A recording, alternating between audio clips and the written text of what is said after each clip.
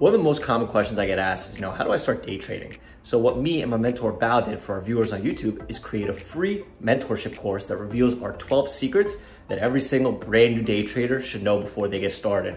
But please take note that there is limited seating every single week. So please reserve your spot at myinvestingclub.co. The link is in the description. All right, enjoy the video, guys. Anyway, so let's get going here. So today, I mean, as pertinent as ever, I want to talk about position sizing. And this is, this has to do with, I mean, literally from trade to trade, like I want to get into like how to position size during a scale. I want to talk about just overall sizing up just so that like, I want to have this video like, because I did mention it in one other prior webinar about scaling, but I'm going to go a little bit more in depth here. And I want to be able to point out like to anybody who asks, like, so someone can go say, hey, go check out the position sizing webinar. Anyway, so we're going to go over position sizing and scaling, different ways to size into trades when you, when you might not want to size into a trade, like ways to organize your sizing for different setups. So we'll go over all of that stuff later on in the webinar. I had a question today from a member who asked like, hey, like I see that you track the sentiment. How can I track the sentiment, right? And that's a good thing for yourself. There's a whole lot of measures that you can use. Some of the measures I use is number of reclaimers. I use number of reclaimers. I use number of faders. I try to just keep track of what's going on. How many just died out of the open? Like how many pre-market stocks are holding up all the way to the open? Like these are all market sentiment indicators that will kind of tip you off. Anyway, the action has been super volatile, right? And one thing that you'll notice, even if you go through your charts today, we're seeing a lot of consolidation. And consolidation is basically, in my opinion, that like the way I view consolidation, that's just a stock determining which direction it's going to go. That means that it's a cool off from whatever it just did. It could have just tanked and then consolidated, or spiked and consolidated. Whenever you see a consolidation, it's normally the stock deciding what to do. That's, I mean, in simplest terms. And so you're seeing longs win that battle a lot more often, right? That's probably another indicator if you wanted to start tracking the market sentiment by yourself. Count the number of consolidations and see how many shorts win versus, or bulls win versus bears. You don't know if they're shorts or sells, but you just see how many, how many bulls versus how many bears win, right? And so, yeah, that was my very first video ever, Joe. High, steady volume consolidation. Anyway, but yeah, you're seeing that longs are basically just waiting for the opportunity to jump on these consolidation breaks. Like we've seen this a lot. Like, and it started with ABVO. Like let's look at what I'm talking about right here, just so we can get into it. Like what was Wednesday? That would have been the 4th. Yeah, so it would have been here. So it started with this, right? This is what started it all. We got this big squeeze on APVO.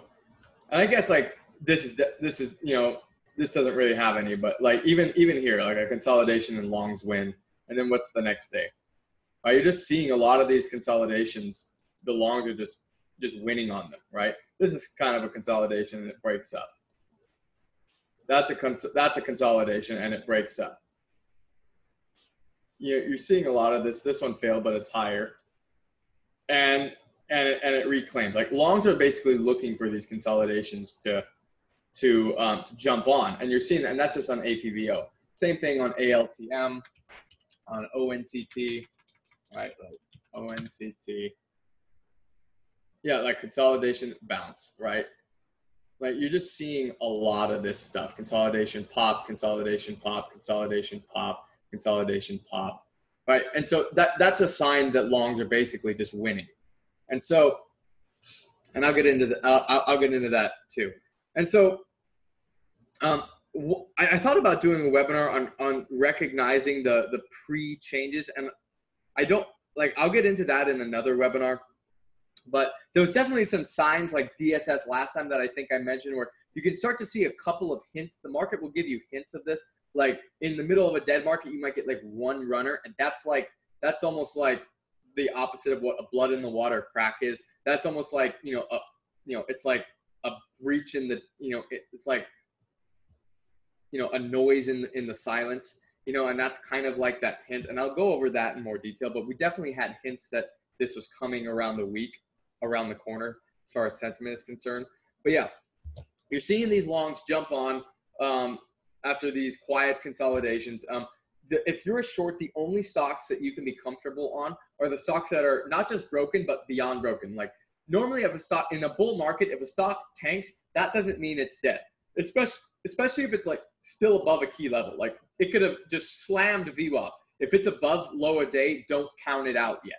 You know, it could have just breached the death line even. It breaches the death line. Hey guys, my name is Tosh Bradley. I'm one of the head mentors and moderators at My Investing Club. If you have any questions about getting started in trading, getting started in MIC in general, text me at 213-458-5997. This is not a robot. It is me directly on the other end of my business line, and we'll get you in the club. We also have special promotions going on that I can get to you depending on your trading needs.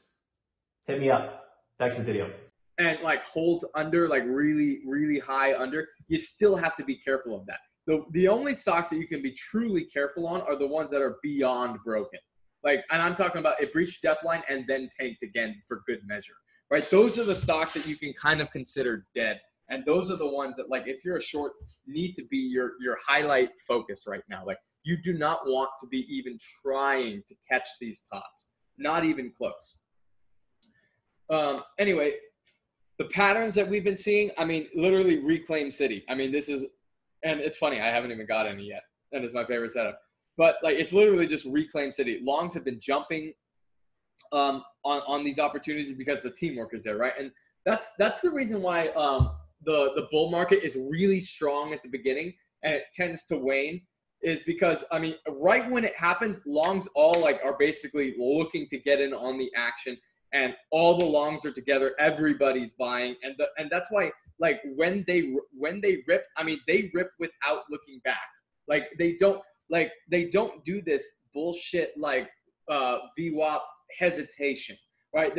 Because that's what shorts bank on. If you're a short seller and it goes up to VWAP, I know what every single one of you guys are thinking. You guys are thinking that as it goes up to VWAP, all right, I'm going to let it test VWAP. It's going to test blah, blah, blah. That's what you are conditioned into doing. And this is how, if you took a big loss today, this is how you took this loss. I'm just taking a guess, but this is how it happened.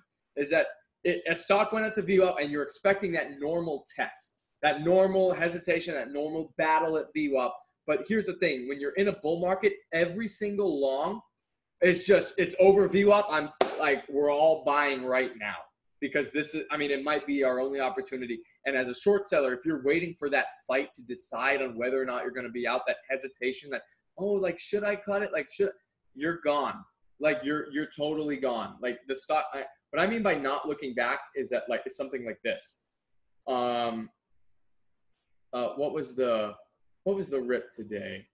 Like, was it on ALTM? I know it's something like this. There was a little fight there. That's not much, but it's something like that, you know, or let me see APBO. There was one where it just like one-shotted up. I think maybe it was the first one.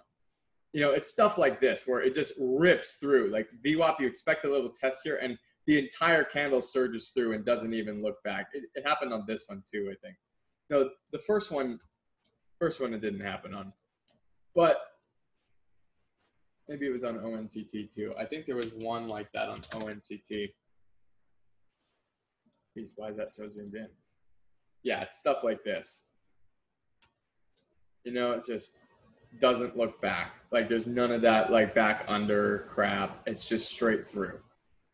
You know, even that one, straight through. No looking back at all.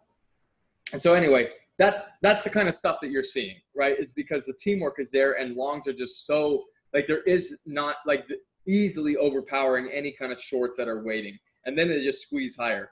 So this is the kind of market that I warned of last week, that like if you're a short and you're used to shorting lows and then getting kind of bailed out on the VWAP fails, that's the bad habits that you're forming. And this is literally your bad habits, like you're paying for them. And so that's why you can't adjust too much. Like when everything's fading, you can't just move so low down. Like you can like chase a little bit, but you still have to keep that system, that process of shorting the pops intact. Otherwise, you're going to get run over whenever this happens.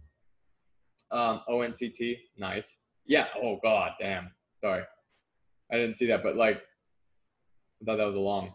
But yeah, it just so fast. Anyway, obviously, reclaims are doing really well. Dip and rips are all the longs. First bounces, there's literally like a first bounce on every single move. The bids are definitely being protected. People are looking to buy the dip. And that's, as a long, you have so much help. Like, and so, oh, that's what I was going to say. I finally remembered it. So yeah, as a long in this market, you really learn how easy it is to make money in this market. And so as a long, you need to be looking at this market and being like, this is the market that I want to trade all the time. But here's the thing, you're not going to get this market all the time. So as a long, this is a good opportunity to learn what it's like when the market is on your side versus when it's not on your side versus when it's kind of in the middle. This is when it's definitely on your side. And literally, it's like you don't even have to do anything. It's like if you just buy a dip, like the stock will eventually get over your price. Like, you know, even if it's a high dip and you bought too high, you'll still probably make some money on the trade. And like I said, like you can, as a long, you can build bad habits too. Like, so this is a warning to the longs. You know, like, you know, you can you can adjust your process a little bit and be a little bit more aggressive here, but when the market changes back again and you don't want to get caught like buying those high dips and just like, and waiting for it to come back, because there will come a time where they will not come back up. So as a long, you know, enjoy this market while it's here, you know, but don't, you know, you guys now, it's your turn not to get too comfortable, right? Like take advantage of it while you can, but be careful about slipping into chasing habits. Yeah, like Kilo said, bend the mold, don't break it. Right on, guys. Yeah, any questions? Anytime. Thank you so much for watching our video. If you want to see more of our videos, please subscribe to our YouTube channel by clicking the button here. We do our best to post a new video every single day. If you have any questions about MIC or any general trading questions, please text Tosh using the number here. Also, stay up to date by watching some of our most recent videos right over here.